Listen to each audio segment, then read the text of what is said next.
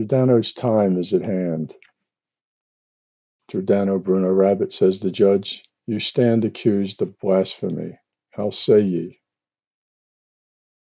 Giordano rises, nods to the judge, and then faces the jury.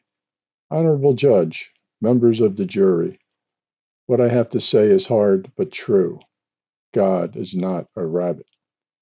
Pandemonium, shouts. Members of the jury with noses twitching furiously.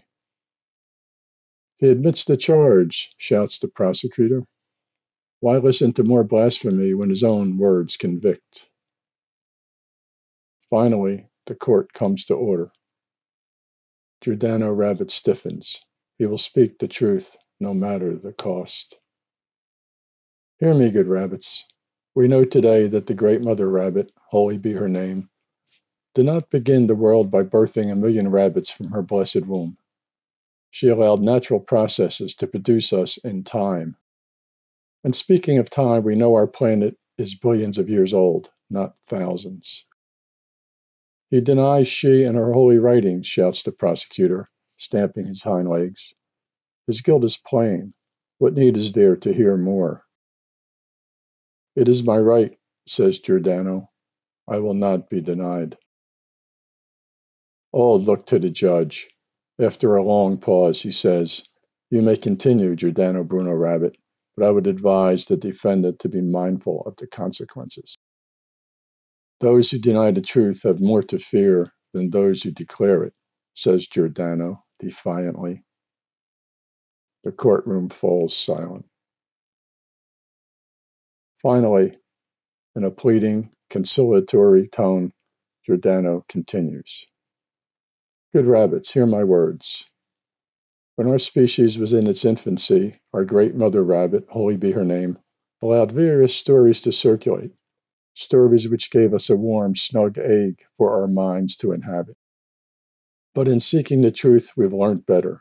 We've seen the cracks in the egg, and we've seen through to the wondrous world beyond, a world vast beyond measure, teeming with wonders yet to be discovered.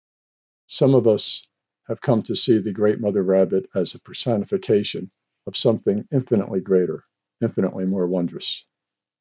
But others have grown too accustomed to their snug mental cocoon, so they seal the cracks.